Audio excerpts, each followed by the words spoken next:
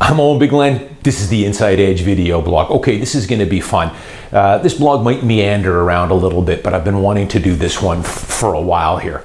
Now, a lot of people I think are going to enjoy this blog, give me the thumbs up. They're going to connect and understand and agree with what I'm going to put forth here in this blog. Some people, of course, though, are going to be taken aback by what I'm going to tell them here and give me the thumbs down and basically think that I'm, giving them a load of malarkey here. But this has to do with the blog I did, and I've done many of these over the years, but the one I just did recently about Vancouver condos will double in price over the next 20 years. And of course, I knew I would get a lot of comments and a lot of private messages on Twitter saying, you're crazy. The prices are already out of reach for many people, most probably, in Vancouver anyways. And now you're telling me that the prices are going to double between now and the next 20 years. And yes, that's what I am telling you. Actually, in the blog I did, that's what these economists and analysts were telling you. These are professional economists that they look at the next 20 years and easily see the price of real estate doubling in the Lower Mainland. It's just simple math. Everything goes up. The cost to secure that land, insurance, labor, concrete, rebar, glass, it doesn't go up in lockstep to inflation, but it's going to go up 2.5%, 3.5% or more. Averaged, annualized over the next 20 or 30 years. Thus, if a Yaletown condo today at $600,000 will be worth probably pretty conservatively 1.2 20 years from now. Might be sooner, as a lot of people pointed out. Matter of fact, if you would have bought a condo 7 or 8 years ago, the price is pretty much double. But again, I tell people that was an anomaly, a bit of a perfect storm. Don't expect that moving forward. But conservatively, I tell people every 18 to 20 years. Let me put it this way, and I've mentioned this to a guy on my YouTube channel here. You can go down to 7-Eleven right now and buy a Kit Kat bar for $1.50. What do you think the price of that Kit Kat bar is going to be 20 years from now? Do you still think it's going to be $1.50? I'm going to say it's probably going to be more like about $4.50 or $5 based on inflation, the input costs of cocoa and sugar and everything else moving forward. Real estate is pretty much the same thing. A little different dynamic, a little bit more going on with it, but things will increase over time simply due to inflation and then some. You throw in the fact that we've got 40,000 people moving into the Lower Mainland every year. They're not building any more land.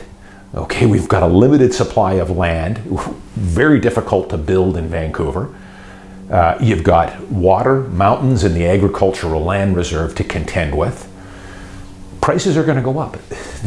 There's no two ways about it.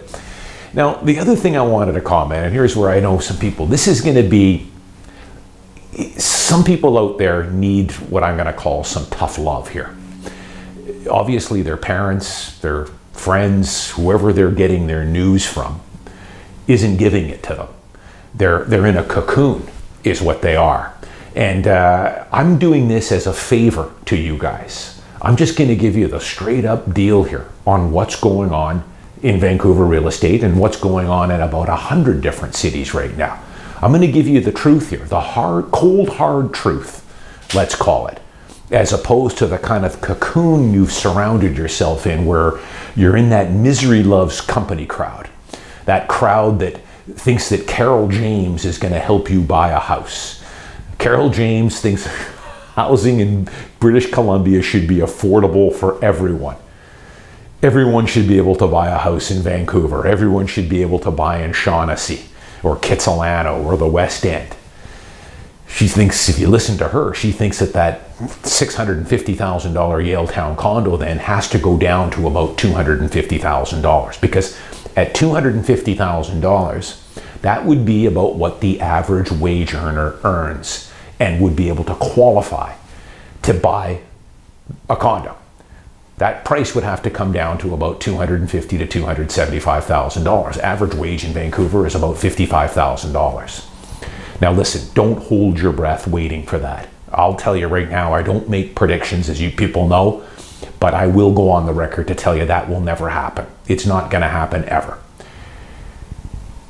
The other news flash I want to tell you is you have no right to entitlement to be living in a city as great as Vancouver. I know some of you have been born and raised here and you feel that maybe the city has been sold out from under you. I was born here too, and I don't feel any of that, never have, never will, but some of you might. But listen, that's not how the world works anymore. And the other news flash I want to tell you is just because you were born in Vancouver and you can't afford to get into the market to buy a condo in Yaletown or even buy a condo in Richmond or Burnaby or New Westminster, it doesn't mean that the system is broken. That's just what the system is. That's what the price of these condos are. You're not entitled to live in the Lower Mainland. I'm sorry. And no amount of finger pointing or putting the blame on foreign buyers or the realtors or the interest rates or the banks or the government or the empty homes or the money laundering, none of that is going to make things any different for you. As I've said many times here, you can get into this market.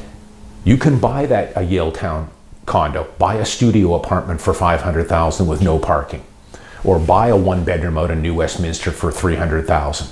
It can be done, but you're going to have to work for it. You're going to have to make some sacrifices. You're going to have to get better at your job. You're going to have to make more money. You're going to have to get a side hustle. You're going to have to give up the Canucks tickets, give up going out for dinner.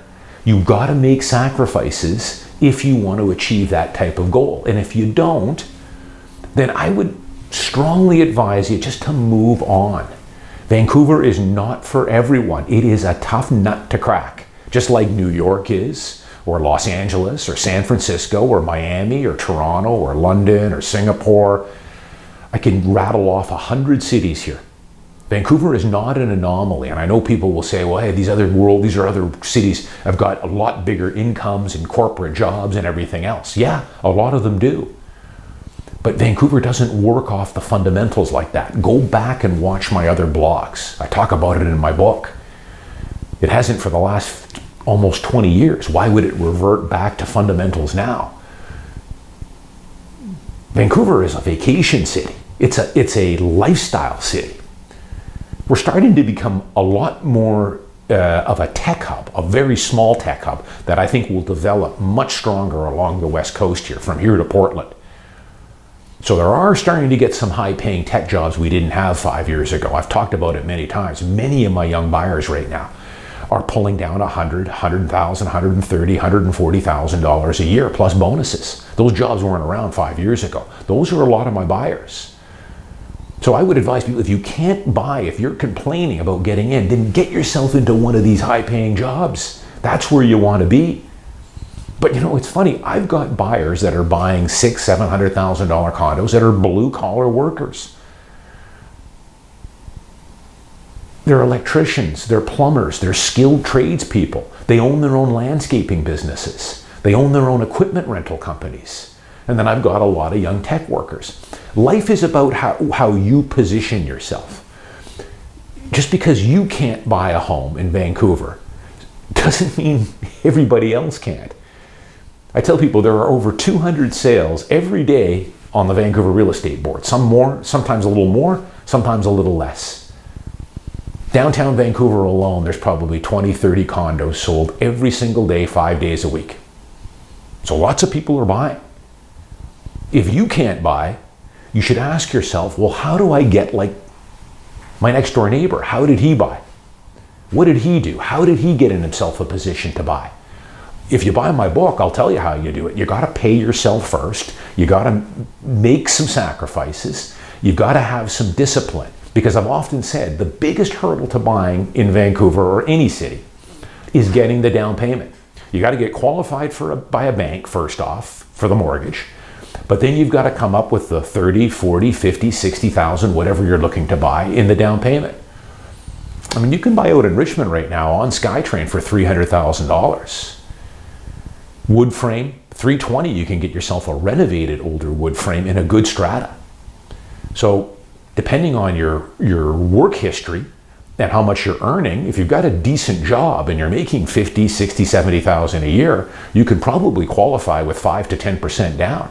So $25,000 to $30,000. Once you're in, your mortgage payments and your property taxes and maintenance fees aren't going to be probably a whole lot more than what you were shelling out for rent. Do the math on this stuff. It can be done. I'm working with young buyers, and I'm working with buyers of all ages every single month. They're doing it. You can do it too.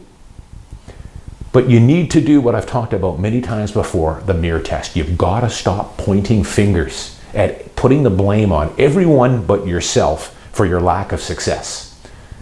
And stop surrounding yourself with this misery loves company cocoon that just perpetuate the reason why you haven't bought.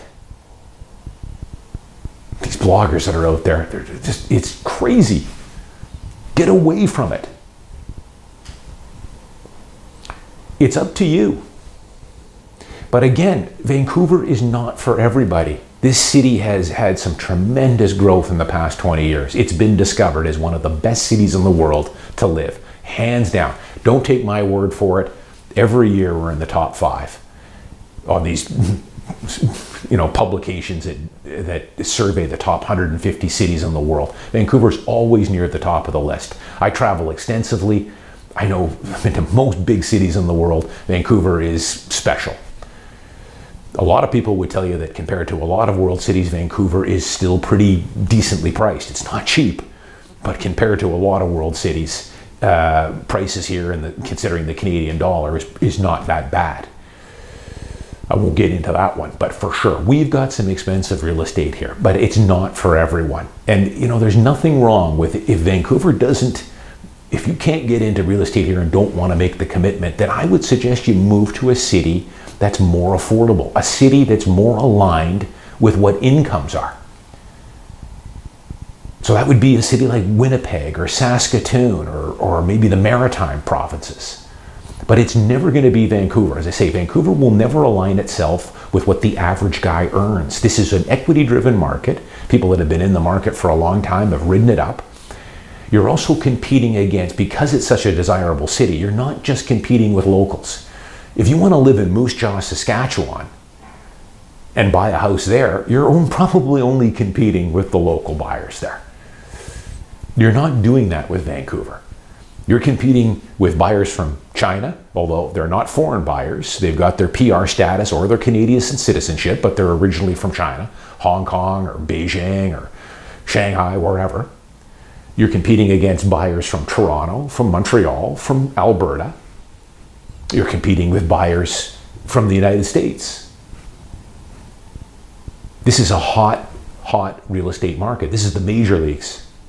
But if it's too much for you, I totally understand that. As a matter of fact, I would tell a young person, if a guy was just out of school and he had a job offer in Manitoba where he could make 6 figures or 75, let's say, not a bad idea to take that job at that 75 in Manitoba, bank as much money as you can, get established, and then move back to Vancouver when you're more established and you've got the 100 or 150,000 to get into the market here, as opposed to having to rent at 22 or 23 or 2,400 a month.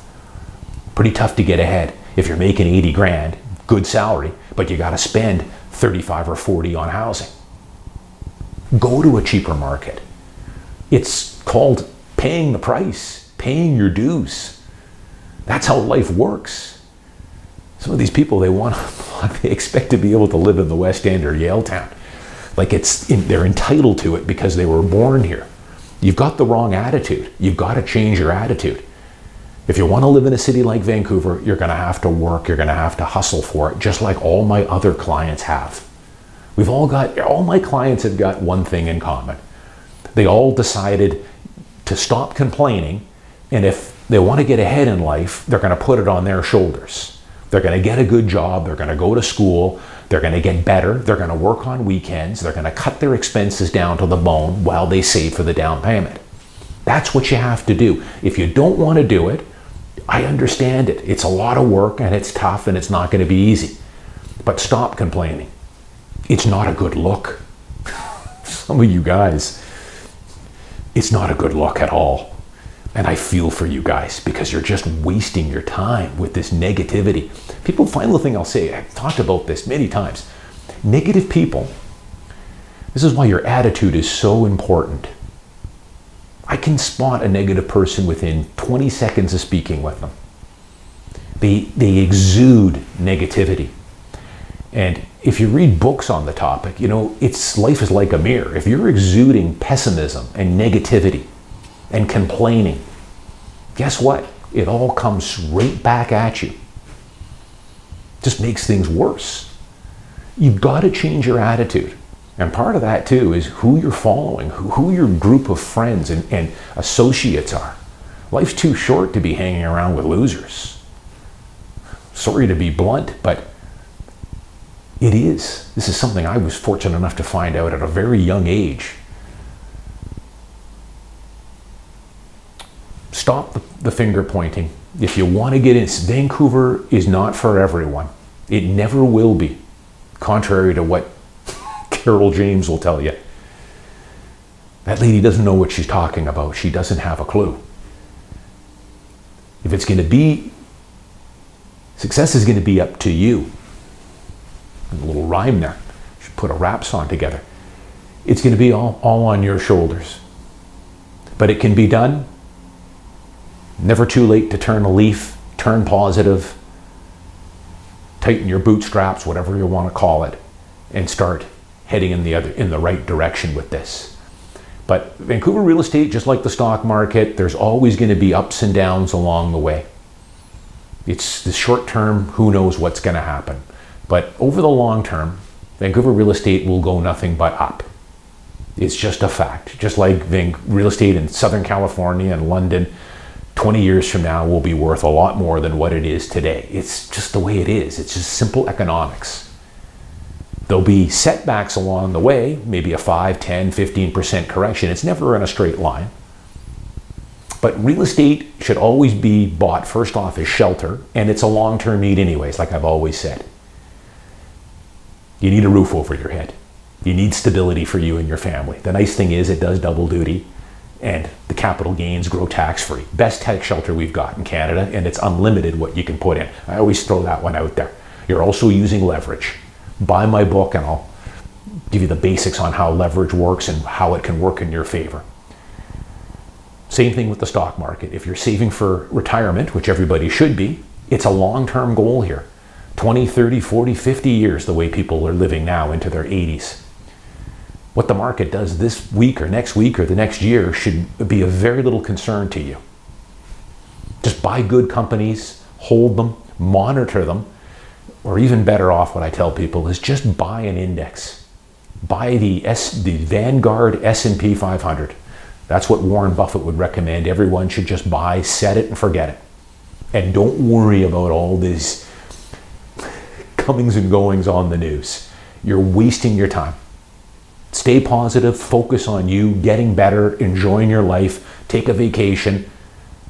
Let your real estate holdings and your stock portfolio, keep it on autopilot. I'm Owen Bigland. As always, I'll see you next week.